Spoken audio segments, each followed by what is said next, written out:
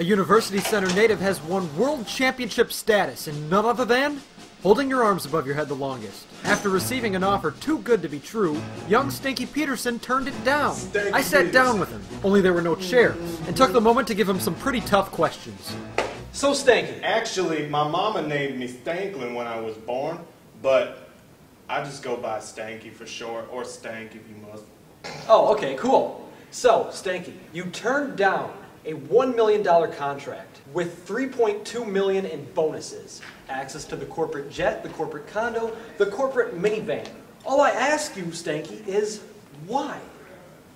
Why, Stanky? Man, that minivan was cool and all, but you know, I got Xbox Live, I got Netflix, I got a gift card to Subway and stuff. You know, I'm all right with my humble living. Oh, excuse me, guys. How exactly did you get started in the arms raised above your head sports entertainment business? My mom entered me in the competition because, like, I won against my uncle at a balloon throwing competition at a family reunion one time, and I held my hands above my head for like 4 days. And sadly, later that week, Stanky lost both of his arms in a tragic paper-cutting machine accident.